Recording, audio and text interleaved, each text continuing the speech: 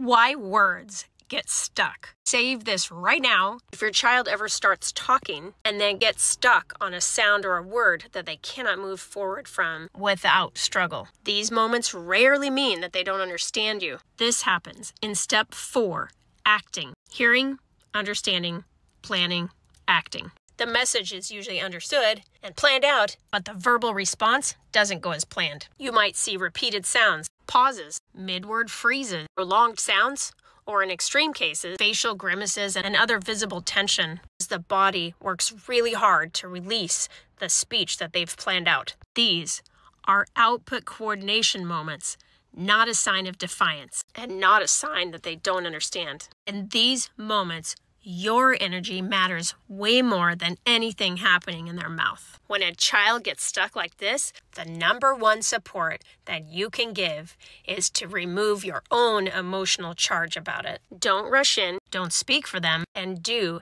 take a slow breath to calm your own system down, and that can help calm theirs down. This can help release the tension so that their brain can go from planning to acting more smoothly. Create some space and time for them to step into. Keep pressure down, keep connection up, assure them that you're there right with them. Those kind of moments can be kind of scary on both sides. If this sounds like your child, the time to get help for it is now. So save this video, click the link in my bio to communicate, and let's get you some help. See you soon. Comment stuck if you want more explanation about what's going on. Help to get you through those moments.